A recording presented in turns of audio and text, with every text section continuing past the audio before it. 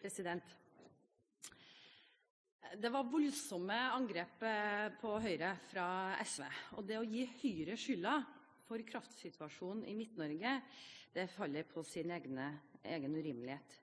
Det er veldig spesielt at det er representanter fra regjeringspartiene som prøver å springe fra sitt ansvar, som prøver fra denne talerstol å gi skylda på opposisjonspartiene for sin egen politiske ansvarsfraskrivelse. Dette blir i det drøyeste laget.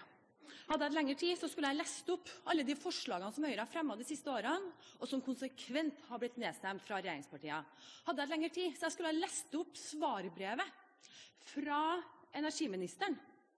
Et brev som jeg sendte i vår, hvor jeg spurte om statsråden kunne kommentere alle de forslagene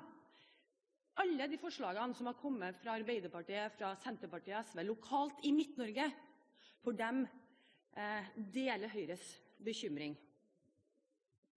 Statsråden svarte med å forkaste alle de forslagene som regjeringspartiene lokalt fremmer. Og det er jo litt spesielt også, når vi hører at når statsministeren er ute og kommenterer på Dagsnytt kraftsituasjonen i Midt-Norge, så er det altså fylkesordføreren i Trøndelag, i Sør-Trøndelag, som da utgjør opposisjonen og som kritiserer sin egen regjering. Jeg synes kanskje det sier litt, og det synes jeg også representanten Valen bør ta til etterretning.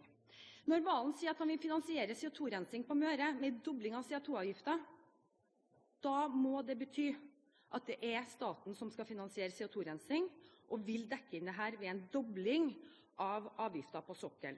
Når Valen videre sier at det bare vil koste 3,8 milliarder å rense et gasskraftverk på Møre, så understreker han jo samtidig at Høyre sitt forslag er fornuftig og ved at man er enig om at man ikke bør tviholde det fullskala renseanlegget, fordi han også kanskje ser at det er de drøyeste laget ved at det nå koster 20-25 milliarder, altså 4 ganger så mye. Jeg synes også at det er litt spesiell debatt det her, og det at SV nå er mer opptatt av å saldere budsjettet enn å være offensiv i miljøpolitikken. Det er litt snedig å sitte og se på en debatt om offensiv miljøpolitikk og kraftpolitikk i landet her, når regjeringspartiene sitt svar er å legge skylda på opposisjonen.